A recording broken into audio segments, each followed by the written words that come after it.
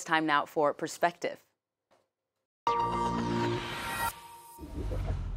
In the past 25 years since Hong Kong was handed over to China from British rule, the self-government and freedoms that it was originally promised have gradually been eroded after declaring only Beijing-backed candidates can stand in elections for the territory's leader in 2014, a controversial extradition law in 2019 that led to a series of mass protests, and then an equally controversial national security law, becoming Hong Kong's youngest elected legislator in 2016. My guest today, Nathan Law, is a now exiled activist from the territory whose recently published book recounts China's growing authoritarianism in the territory. Nathan, thank you so much for joining us on Perspective today. Hello, good morning.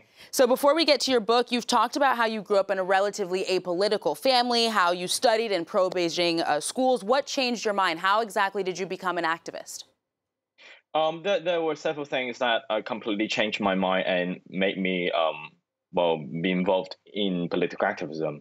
The first one was definitely my first involvement in attending the Tiananmen massacre vigil, which it took place in Hong Kong every year, and it stopped in 2020 because of Beijing's disapproval. And the other would definitely be the stories of Liu Xiaobo, the Chinese Nobel Peace Prize laureate, that he advocated for the democracy and human rights in mainland China. This story really inspired me and remind me how important freedoms and democracy are. So it really led me into the arena of political activism. So Nathan, your book, your recently published book, Freedom: How We Lose It and How We Fight Back, was published last year. What led you to move on from the stage of being an activist and then to ultimately writing a book?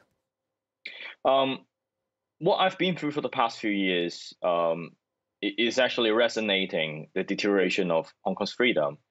In 2014, I was a student leader leading the protest of Umbrella Movement, which it was a civil disobedience actions occupying the major runways of Hong Kong for 79 days. And then I was elected as the youngest lawmaker in history of Hong Kong in 2016 at the age of 23. In 2017, I was unseated due to Beijing's intervention and persecution, and also I was jailed for my participation in the peaceful assembly in 2014. And in the year 2020, I had to leave the city because Beijing implemented the national security law, and I foresaw that I would be in the wanted list under the law. So we could see, like, from a prominent protest leader to a legislator to an inmate and to an exile activist, these stories really reflect the political diversity in Hong Kong has been dramatically reduced, and also the tension and the political persecution has been severely grown. So I think writing that story down really helps people who have no prior knowledge to Hong Kong or China issue have a better understanding and read a quick look on what is happening. And by understanding my story, they will understand what happened to Hong Kong fairly quickly. Have Chinese authorities reacted to the publication of your book? I've not heard the direct comment to the book, but they've been launching severe online attacks on me, including a lot of scam mails, a lot of threats to my personal safety, and also a lot of fabricated stories and stigmatization campaign. So I would not be surprised if they have publicly criticized the book. And also the book, I think for now is not allowed to publicly being sold in Hong Kong. And I believe all the libraries, including the ones in school and public libraries, they definitely are not going to display the book, and they're not going to allow it to be existed in those areas. It's a tough choice, Nathan, facing any activist in a repressive regime. But what ultimately made you leave Hong Kong? I left Hong Kong few days before the implementation of the national security law, which the law criminalized free speech and target prominent activists. And there have been dozens of these democratic campaigners being trialed now, and predictably they will go to jail because of the law. So I foresaw that coming, and I think it's important that we have a voice on the international level, because when we are in Hong Kong, we're unable to speak up against the government and criticize their policy. So that's the only way that I can continue to be active and be the voice of Hong Kong. And yeah, so I made that difficult choice. Nathan, it's been a tough several years for pro-democracy activists in Hong Kong, to say the least.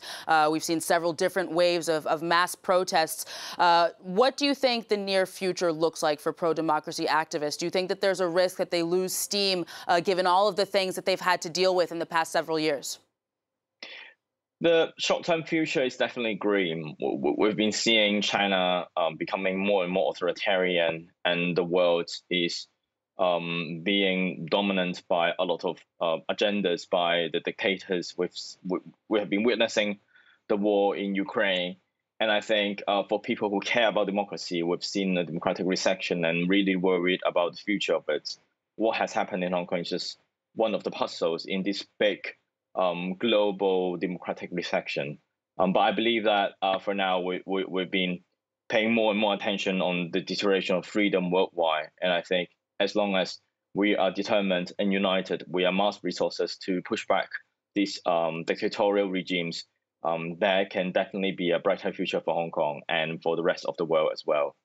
What do you think is behind China's kind of gradual reassertion of power over Hong Kong, especially under Xi Jinping, and especially because the situation beforehand, where there was more autonomy, more freedoms, had kind of worked for so long? The major reasons are, first of all, Xi Jinping wants a mass power as much as possible. He's a power grip. So he doesn't want Hong Kong to be autonomous anymore, because he doesn't have to tell the world that we are moving toward a liberal direction. He is authoritarian. He's a strong dictatorial leader. He wants to prove that. So I think that's the first reason. And the second would definitely be by accusing the protests in Hong Kong initiated by foreign hostile forces. China can mobilize these really hyper-nationalistic narrative, and that consolidates the control of the Chinese Communist Party and the leadership of Xi Jinping.